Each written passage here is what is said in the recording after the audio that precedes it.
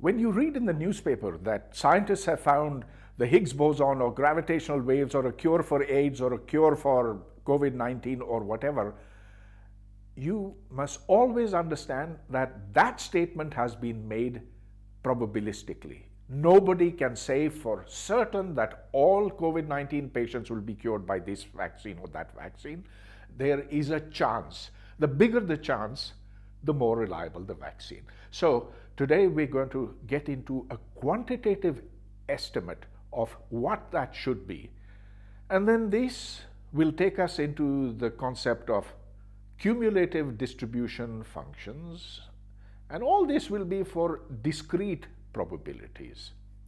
However, our next step will be to extend this to continuous probabilities. So, for example, take a particle that's confined between these 2 points over here. So it moves anywhere between here and there, but it could be at an infinite number of different positions with different probabilities. If you ask what is the probability that it is exactly at one point, the answer is 0. But you can ask what is the probability that it will be in a certain interval. And so that will require a little extension of what we've studied before. And that, of course, is the subject of this lecture. Earlier, we talked about a random variable x. Now, x can be totally random, it can be mostly random, or it can be well-defined, or it can be said to be certain. So there are different degrees of randomness and different ways of measuring randomness. What we shall do in this lecture is look at variance and standard deviation, which are measures of how random a distribution is. Let's begin with a distribution, a probability distribution P of k, and this x over here tells you that the random variable x can take different values of k. Each of those has a certain probability.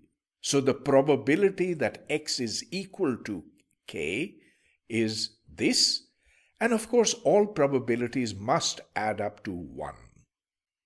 We had also earlier on discussed what it means to take the average of x. So you take the value that x can take, k, and you weight it with its probability. And then you make a sum over all possible values of k. What about the random variable x squared? Well, then you can extend this to any value of n. All you do is you take k raised to the power n weighted with the probability. So this over here is called the expectation value of the nth moment of x. The most important are the expectation of x itself and of the square of x. Again, I remind you about notation. Sometimes I use the expectation value of x and sometimes I use this, the brackets with x in between. Definition. Variance is defined as the expectation or average of this quantity. So this is x minus the average value of x squared. Why squared?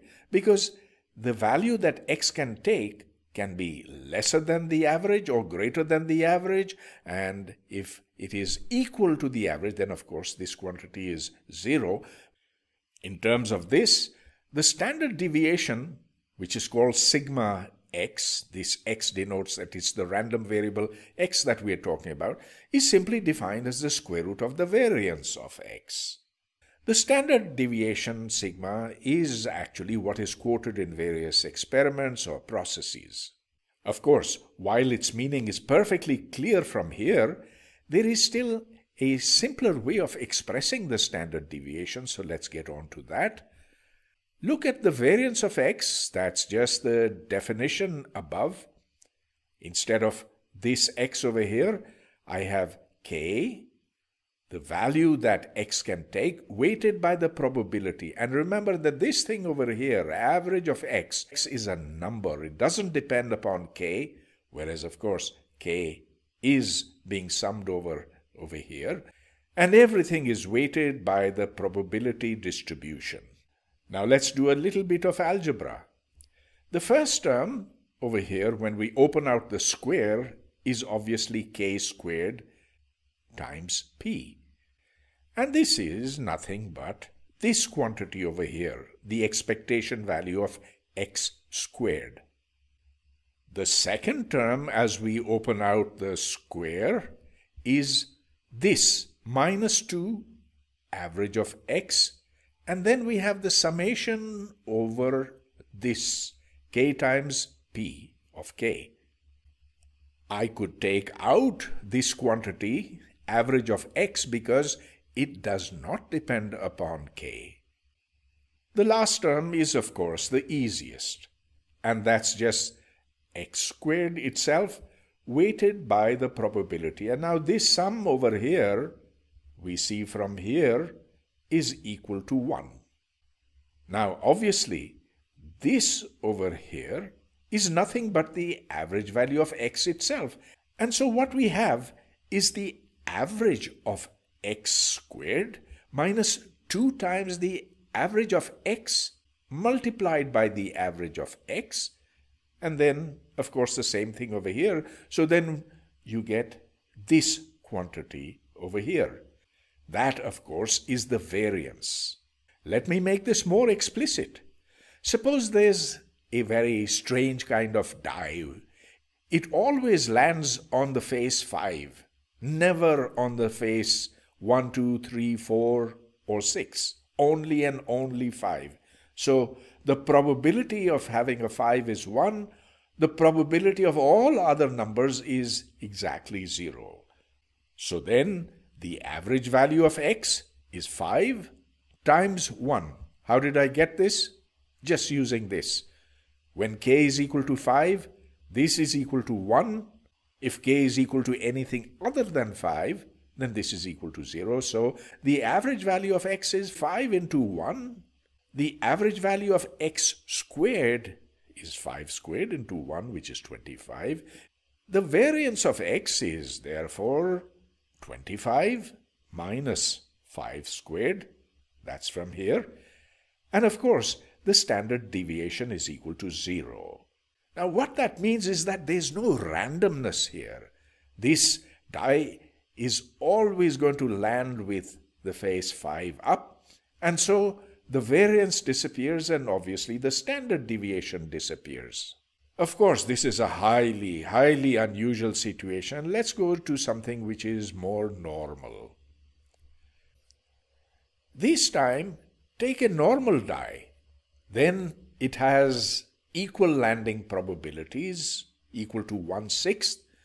It can land with the face 1 with probability 1/6, the face 2 with probability 1/6, and so forth. And if you just add these all up, well, then you'll get 21 over 6, which is 3.5. This, of course, is the average number after you throw the die a sufficiently large number of times. What about x squared? Well, that's perfectly simple. All you need to do is square the value of k. So this was k squared. And now this is with probability 1/6. The 2 is with probability 1/6, and so forth. Now that you just add these, and you can just do this using a piece of paper, you get 91 over 6. That converts into 15.17, and so if you take the variance, well, that's this number, 15.17, minus 3.5 squared, that gives you 2.92. Take its square root, and that gives you 1.71. So this tells you the spread in the random variable x. Remember, earlier we took that die which always lands on one face, in which case sigma was 0. Well, let's take another random variable. And this time, I'm going to take two normal dice. As the random variable, I will take the sum of the numbers that appear on each throw. So, for example, if I throw the die once and I get 1, and the second time I throw it, I again get 1, then the random variable takes the value 2. What is the probability for that? Well, the probability of getting 1 the first time was 1/6. The probability of getting 1 the second time was 1/6, so multiply them together and that's 1/36. What's the probability of getting 3? Well, it'll be twice as much because I could have gotten 1 the first time, 2 the second time, or I could have gotten 2 the first time, 1 the second time. So there are twice as many events that give me 3. And of course, the probability then becomes 2/36. And similarly for 4, 5, 6, 7, 8, 9, 10, all the way up till 12. In the case of 12, then the die has to land the first time with a 6, the second time also with a 6. The probability of that is 1/36. Now let's calculate the average value of x, and that's easy enough. What we need to do is take the value of k. Well, k here is 2, then it's 3, then it's 4, 5, 6, 7, 8, 9, all the way up till 12. We weight them with the probabilities. The first one is weighted with 1/36. Getting the number 3 has probability 2/36, and so forth. So we have 2 into 1/36 plus 3 over 2 into 36 plus 4 into 3/36, and we keep going. You can just add these numbers up and you will get 7. Now it should be perfectly clear what we need to do in order to get the average value of x squared.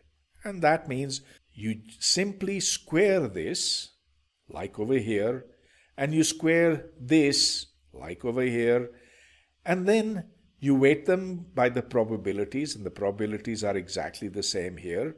Simply add up these numbers all the way from 2 up till 12 squared. You'll get 329 divided by 6, convert that into decimals, and you'll get 54.833. And the next thing to do is take the difference between this and the square of this. You'll get the variance as 35/6. Take its square root and you get 2.42. All these things you can do with the help of a calculator. But wouldn't it be nice if one could have a simple formula for at least some probability distributions? And we go to that next. In this solved example, I will find the average value of x and the average value of x squared for the binomial distribution which we had talked about earlier. Now, just to remind you about the binomial distribution, this is the probability that the random variable x will take the value k, and that's equal to this. And now just a quick reminder of how this was obtained. So think of a coin that has probability p for landing on its head, and therefore 1 minus p for landing on its tail. We throw the coin n times, and we ask what is the probability that the coin lands on its head, k times. Well, that probability p has to be multiplied by itself k times, so that's p to the power k. But of course, if it landed on its head k times, it landed on its tail n minus k times. And so therefore, we have the product of this probability, that of having k heads, and the probability of tails n minus k times multiplied together. But then we have to look at how many possibilities there are of getting k heads in n throws. And that's this binomial coefficient n choose k. Anyway, we've done this before, and we can use the binomial theorem. The binomial theorem, in fact, tells you that if you sum over all values of k, then the probabilities add up to 1. I'm going to take this very innocent-looking equation and do a certain very sneaky manipulation on it. I notice over here that p is a variable with respect to which I can differentiate. And if I differentiate both sides of this equation, like now, then clearly the right-hand side is the derivative of a constant and hence is equal to 0. Now I can start differentiating what is to the left side. And so, by differentiating p to the power k, I will get k, p to the power k minus 1. That is, every time I differentiate p, its power is reduced by 1. And so I have p to the power k minus 1. So far I have not differentiated this other one over here. That remains the same. Next, I'm going to differentiate the p which is inside over here. And because of the chain rule, when I differentiate with respect to p, I'm going to get a minus sign over here. That's very important. That minus sign comes over here. Again, I get n minus k coming out. That's over here. And the power of 1 minus p gets reduced by 1 because of the differentiation. Now here there's something very, very obvious that's staring you in the face. Here is p to the power k minus 1. Well, can't I write this as p to the power k divided by p and then take the p outside of the summation sign because it doesn't depend on k? In that case, I'll get k times p of k, which means I get the average value of k, and this is the p that I took outside in the denominator. So this term over here is obviously this. Exactly the same can be applied over here. So here we have to take this extra minus 1 power over here. That's a 1 over 1 minus p, which I can take outside over here, and the rest is just the average value of the quantity n minus k. Now the average of n is of course just n itself because it does not depend on k, and the average of k, hey, what is that? That's the average of k. So I just need to now simplify this, noting that this is equal to 0. The easiest way is just multiply by p into 1 minus p, in which case I get 1 minus p into the average of k, this term over here, minus np plus p times average of k. Now this and this term cancel, and I get this lovely simple result that the average value of the random variable x, or what we denote as average of k, is simply equal to n, the number of times that I've tossed the coin, multiplied by the probability of getting a head. This makes a lot of sense, doesn't it? Because we could have defined probability as the number of times we get a head divided by the total number of throws. So you couldn't have hoped for a simpler formula. Well, now we're going to push our luck further. And so watch carefully. Now I'm taking the derivative of what we had earlier, which was 0. So obviously the derivative of 0 is 0. And now I have d by dp of this equation here, which was, as I said earlier, got by differentiating this equation.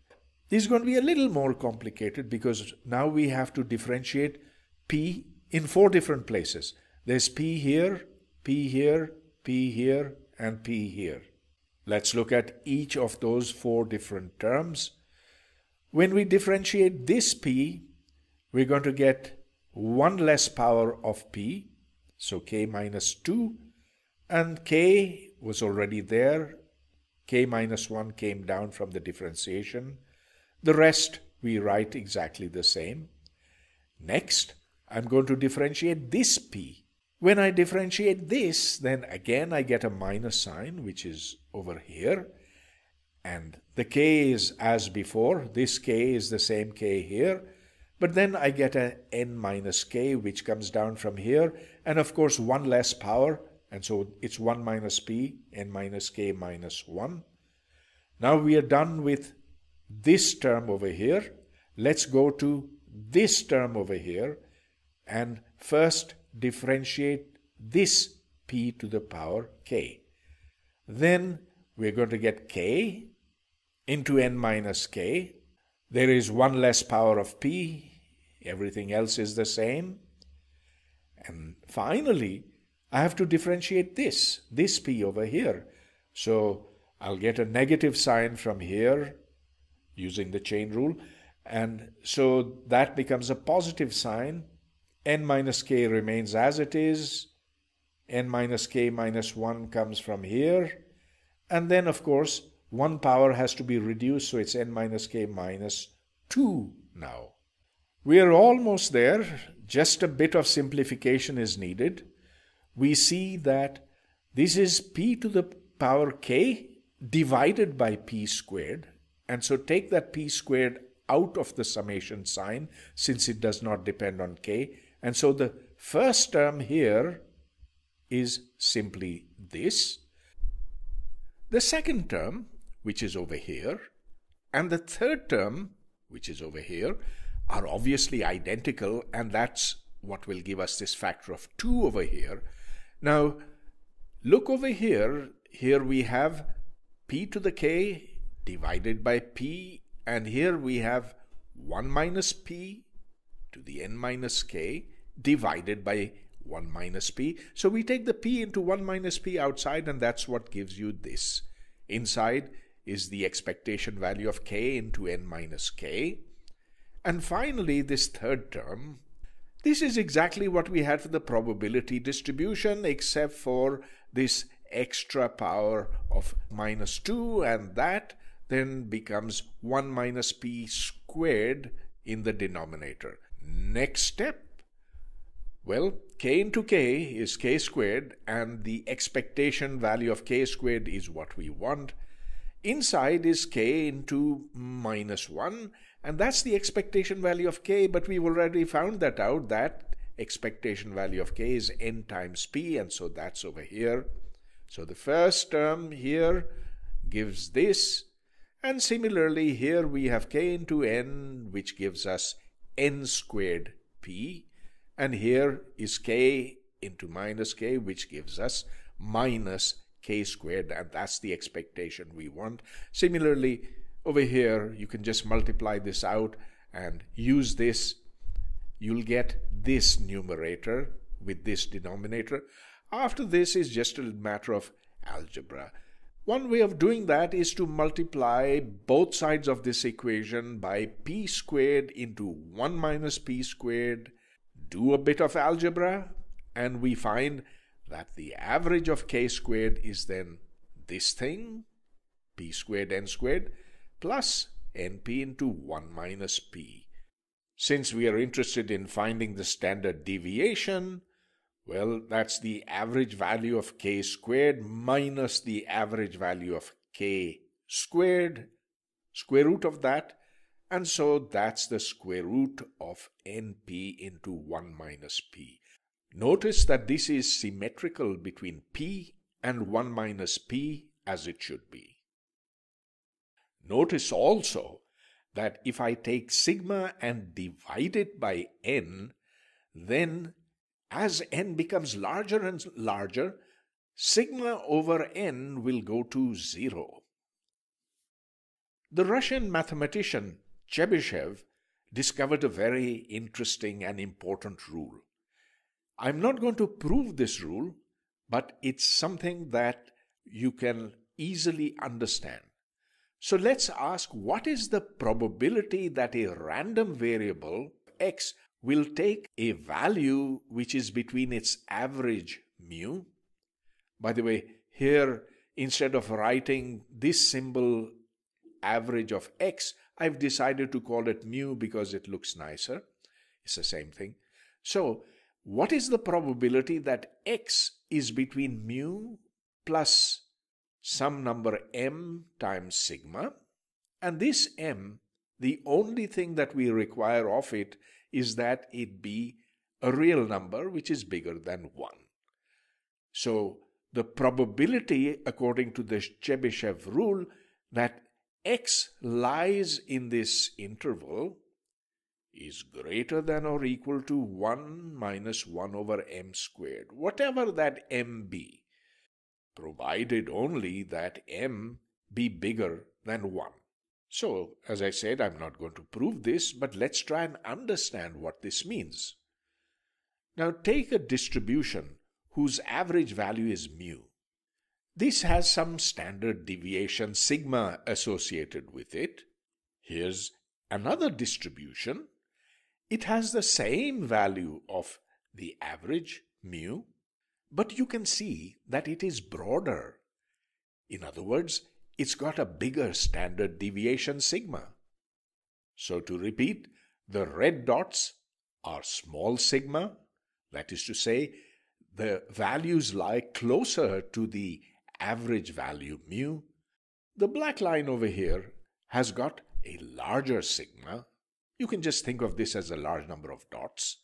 So now let's explore the meaning of the Chebyshev rule. Let's first ask, what if m is some very large number? For convenience, call it infinity, in which case the probability that x lies between infinity and minus infinity is simply going to be equal to 1. In other words, the random variable x has to take some value on the real line. But what if we take m not to be infinity, but let's say 2? In that case, the probability that x lies within 2 standard deviations will be greater than or equal to 3/4, which is 75%. Okay, now take m equal to 3, which is 8/9, which is 88.9. Take m equal to 4, that gives you 93.7%. Take m equal to 5, and that gives you 96%. And of course, if you take m larger and larger, then you're going to get closer and closer to 1. The smaller the standard deviation, the greater the probability that x will take values close to its average. Let's try out one last problem. So we are asked to apply the Chebyshev rule to the probability distribution where x takes values -1, 0, and 1. Just these three with probabilities 1 over 2m squared, 1 minus 1 over m squared, 1 over 2m squared. So this is a fun problem. Let's apply the Chebyshev rule over here. Well, obviously, the mean value of x is simply 0 because it takes a negative value, -1, and a positive value, +1, with the same probability. So mu is 0. We can calculate sigma squared, which is obviously this. What we called earlier k takes the value -1. You square it, multiply it by the probability. Then, of course, you have 0 times the probability of getting 0, but of course that's equal to 0. And finally, 1 squared times the probability of getting 1. And so that gives you 1 over m squared. Having calculated the average and the standard deviation, the Chebyshev rule says that the probability that x will be less than or equal to 1 is greater than or equal to 1 minus 1 over m squared. And remember that m is a number which always has to be bigger than 1, and so this probability will never exceed 1. Now let's recall that the sum of all probabilities has to equal to 1, so you can use the fact that the probability that the absolute value of x is less than or equal to 1 plus the probability that the absolute value of x is greater than 1 adds up to exactly 1. And so this here translates into this, which means that we have established that the probability that the absolute value of x is bigger than 1 is simply equal to 1 over m squared. Now the Chebyshev rule applies to every probability distribution, but of course if you know what the probability distribution is, then you can sometimes get sharper bounds than that of this particular rule. The concept of a cumulative distribution function is a very useful one, and it's defined as follows. The cumulative distribution function of a random variable x is denoted by the function f with a subscript capital X of k. And of course, k are the possible values that the random variable x can take. This CDF is defined by the following relation, that the CDF is the probability that x takes values which are less than or equal to k. So the same k that occurs over here is over here. And of course, to refresh your memory, p with subscript x of k is exactly this. To understand this better, let's take the example that we had considered just a little while ago, in which k takes these values 2, 3, 4, 5, 6, 7, 8, 9, 10, 11, 12 with the probabilities 1 over 36 all the way up till 6 over 36 and then back to 1 over 36. Now clearly, if I take values of k which are less than 2, there's a 0 probability for that, and so fx of k is 0 for all values of k less than 2. But if we include k equal to 2, well then fx of 2 is 1 over 36. fx of 5 will be 10 over 36. So if you look at k equal to 5 and ask what is the probability that x will take values less than or equal to 4, then that is 1 over 36 plus 2 over 36 plus 3 over 36 plus 4 over 36, and that's 10 over 36. fx of 11, well, just add up all the probabilities from here all the way up till here, and you get 35 over 36. Of course, fx of 12 is 1. And what about fx of k for k bigger than 12? 50, for example. Well, the probability of getting a number bigger than 12 is exactly 0, and so fx of k, the cumulative distribution function, will remain 1 for k greater than 12. Actually, the CDF has some pretty obvious properties. So, suppose that k is 0 below k minimum, whatever that is, and it's 0 above k maximum, whatever that is. In that case, it's obvious that, as defined over here, fx of k will be 0 for k less than k minimum. It's also obvious that the CDF will be 1 for values of k which are bigger than that of k max.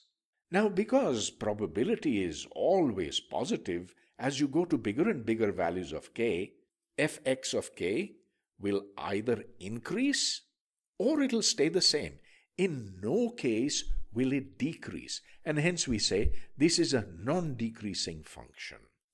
And finally, if you take two different values of k, let's say y and x, if you take the difference between them, then that's obviously the probability that the random variable x will take values between y and x. So far, we have been only talking about discrete random variables, but now we are going to go on to continuous random variables. There's a basic difference.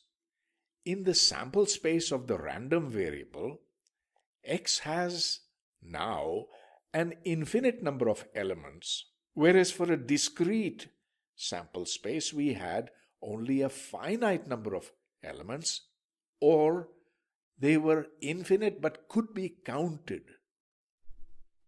So in the probability distribution function, which we call px of x now, this x is a real number. The real numbers constitute an infinite set, but not just infinite, they are uncountably infinite. Anyway, this here is a notation. This means exactly what it meant in the discrete case. The only difference is, as I said, x changes continuously instead of discretely. Why is this important? Well, we have numerous examples, so let's look at some of them. Take an electron. It could be any distance from the atom center. And distance, of course, is a continuous variable. Or take this example. What is the chance of a particular wind speed as measured on your rooftop? In other words, here, your random variable x takes values of wind speed, and that wind speed is continuous. Or your random variable x could take values of the speed as you drive through traffic. And so again, that's a continuous variable. You could look at pressure in a gas tank, and of course, pressure can take a continuous set of values. And finally, you could look at, for example, the chance of death as a function of the number of air miles traveled. The basic point is that we are looking at functions of a continuous variable. Going from discrete distributions to continuous distributions is actually not hard, and we learned this while studying calculus. So you learned over there that if you sum over discrete values, then you can get to the true area, and the true area is got by taking an integral. Let's see how that works out. So here is a function of, let's say, x, and we want to calculate the area under it. Well, we can do it by taking this rectangle here and this rectangle here. Over here we make an error, which is undercounting, because we miss out this area here. Over here we have missed out all of this area. However, if we take 4 points, well, then we're getting closer to the true area. If we take 8 points, we get closer still, and 16 points is still better. And of course, you can keep going until you take an infinite number of points, and then we will approach what is called the integral, the Riemann integral. That Riemann integral then gives us the true area under a curve. This was perfectly general, but now let's talk about probability. The probability of finding x in this interval between x and x plus dx is denoted by p of x times the size of the interval dx. And in this interval, p of x, of course, will be approximately constant.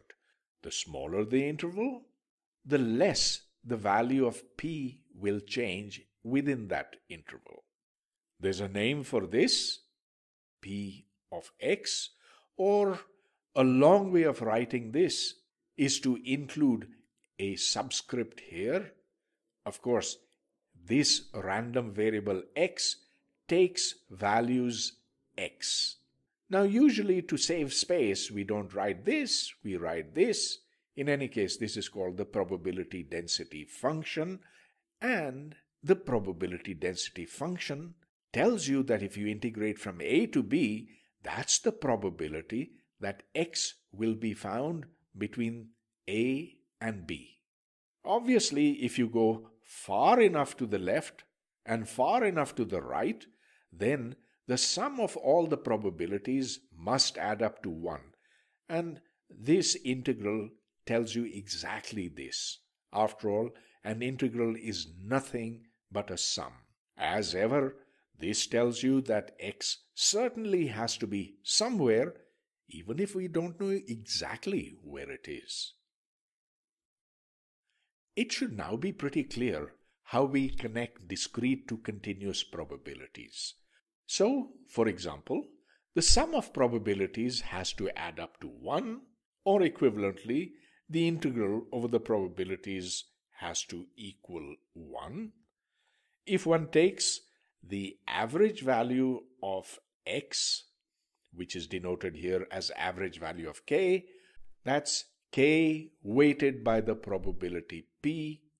Exactly the same thing happens over here. The average value of x is x weighted by the probability, and the probability is p of x dx. Here, instead of the sum over k, you have an integral over x. All the powers of k are done in exactly the same way. Where you have k squared, you have k squared here. Where you have x squared here, you have x squared here. And of course, the standard deviation is calculated in exactly the same way as before. So earlier it was this. In the case of continuous probability distributions, it is this. The CDF translates in the obvious way as well. Notice that here the CDF has an integral that goes from far to the left up till the point x itself. Again, all the properties of the CDF that we had explored earlier apply to the continuous function as well. There's one additional thing which is sometimes very useful, and that is if you use the fundamental theorem of calculus. So suppose I was to take the derivative of this, d by dx of the CDF here, well, that means I'm differentiating this limit over here, and the fundamental theorem says that d by dx of this is equal to the function inside the integral sign, which is p of x. In every first course of calculus, one learns this fundamental theorem. Let's take a few examples of continuous distributions. So here is p of x defined as follows. It is 0 for all values of x that are less than or equal to 0. 2x if x lies between 0 and 1, and 0 if x is bigger than 1. It is always nice to picturize functions. So if you were to plot this, to the left it is 0, to the right after 1 it is 0 also, and between 0 and 1 it rises linearly like this. It goes up to the maximum value 2, after which it suddenly comes down to 0. What does the CDF look like? We must integrate from the extreme left to x itself. The integral from minus infinity up till 0 is obviously 0, but we need to know the integral from 0 up till, let's say, some point x, which is between 0 and 1. And that, of course, is going to be the integral of 2x. That integral is x squared itself. And so, between here and here it is 0. From here to here, the CDF is x squared. And then it keeps the value 1 for all values of x which are bigger than 1. As our next example of a continuous probability distribution, look at this one. Here p of x is the exponential of this quantity here, x minus 2 whole squared divided by 2. And there's a constant up front over here. This constant has been put so that the integral of p of x from minus infinity to plus infinity will give you 1. So if you graph this, you see that at x equal to 2, this p of x achieves a maximum, and that's because you see that this is equal to 0 only for x equal to 2. As you go to the right or you go to the left, this will give you a increasing positive number, and so the exponential will decrease. And so therefore you have a graph that goes off to 0 to the left and a graph that goes off to 0 to the right. This is what is called a Gaussian distribution, and we'll come back to it later. Now, of course, I haven't told you how to do this integral. That's because this is not a course in calculus, but you can just go and look up a table of integrals and you'll see that integral of p of x dx is equal to 1. However, if I put x over here in front of p of x, and again I integrate from minus infinity to plus infinity, then I'll get the average value of x, which is equal to 2. It's quite accidental, actually, that the maximum value of p of x occurs at 2, and so is the average 2. In general, the two quantities will not be the same. Now we can calculate the average value of x squared by putting x squared over here and integrating again over x from minus infinity to plus infinity. Look up a table of integrals and you'll get this. The average value of x squared is 5. From here, you can get the standard deviation. So that's 5 minus the square of the average. So that's 1 over here. You take the square root and that's 1 again. We can also get the cumulative probability function, and that's got by integrating p of x from minus infinity to here, to x. Now, there's an x prime over here because we can't use the same x here as here, so what is being integrated over is a dummy variable. Indeed, as expected, the CDF goes to 0 as you go to the left, and it goes to 1 as you approach it from this end. So this CDF has indeed all the properties that we saw earlier for the case of discrete CDFs. Let's solve a couple of real-life examples. First, let's take a phone call whose length is denoted by the random variable x. So x takes values which are in minutes, and now suppose that its probability distribution function is 1/8 e to the minus x over 8. The reason I've put 1/8 over here is because we want the integral of p of x to be 1. We are asked to find the probability that a call will last less than 6 minutes, or at least 6 minutes, or exactly 6 minutes. Now this is an easy problem. All we do is we integrate the probability distribution function from 0 to 6. So all calls whose duration is less than 6 minutes are included in this. Doing the integral is simple because e to the minus ax is equal to minus 1 over a e to the minus ax.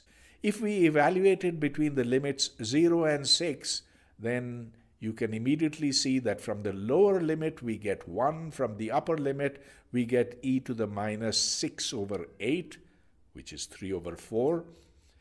If you convert this into decimals, then it's 0.5276.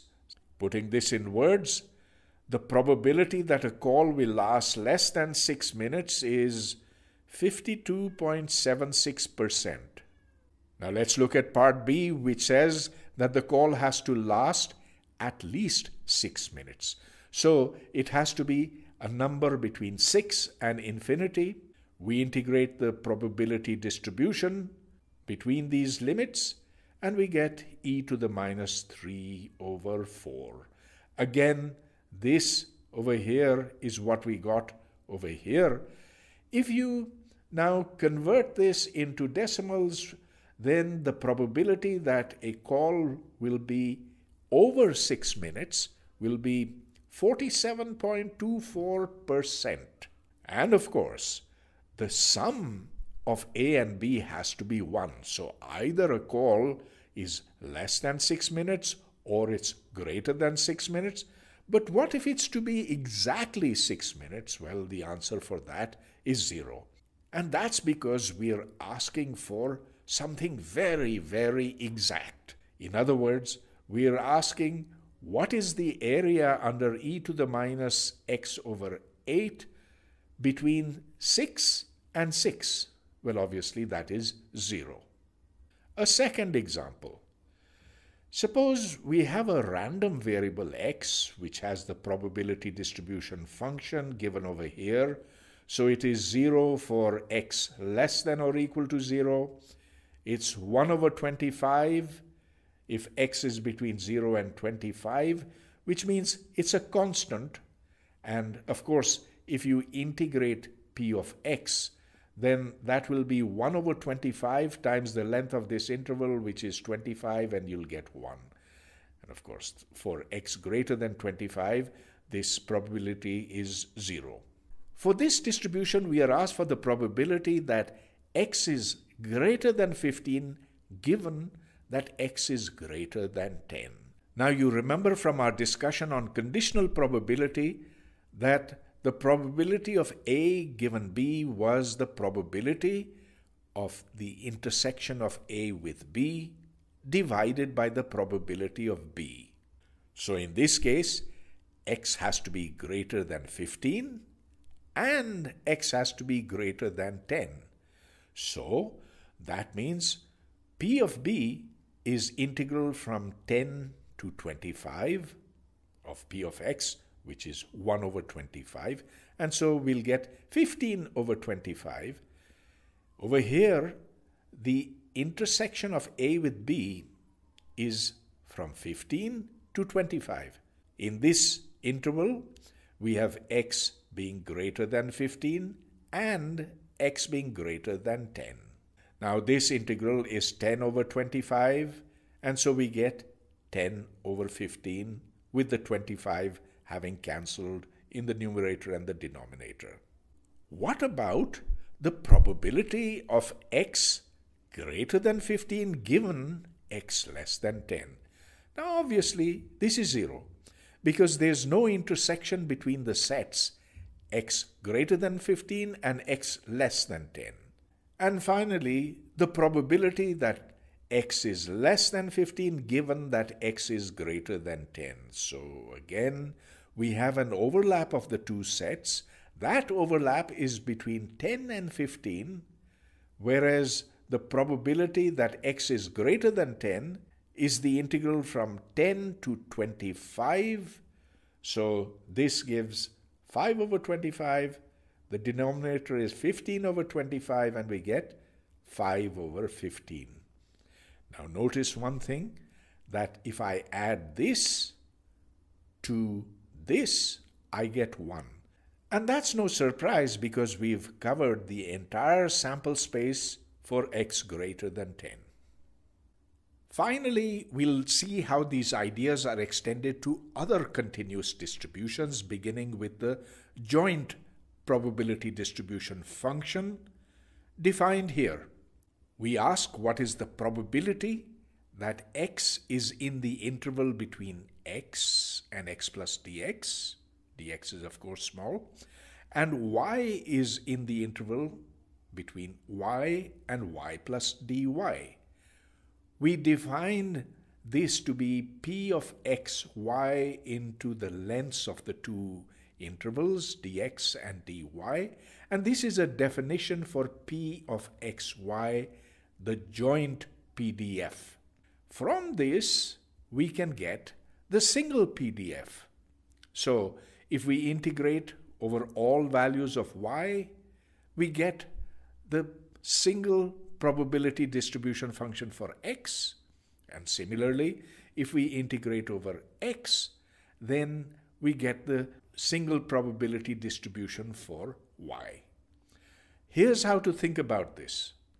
There's a particle in this interval, x and x plus dx, and a second particle in this interval.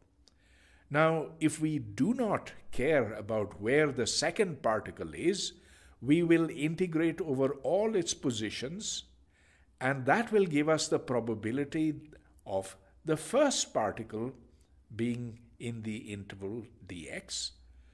On the other hand, if we don't care about the first particle, then we integrate over all its possible positions, so integral over dx, and this way we get the single particle distribution function for the second particle. We can also replicate what we did for the conditional probability distribution function, and here if we ask for x given y, well, that's p of xy divided by p of y. This exactly follows the definition that we had used earlier, that p of a given b is p of a intersection b divided by p of b. And of course we can reverse this. P of y given x is this divided by p of x. Bayes' theorem is exactly as we had written earlier, except with these obvious changes. So the conditional probability of x given y is the conditional probability of y given x into p of x divided by p of y. We'll see some applications of Bayes' theorem for continuous probability distributions later.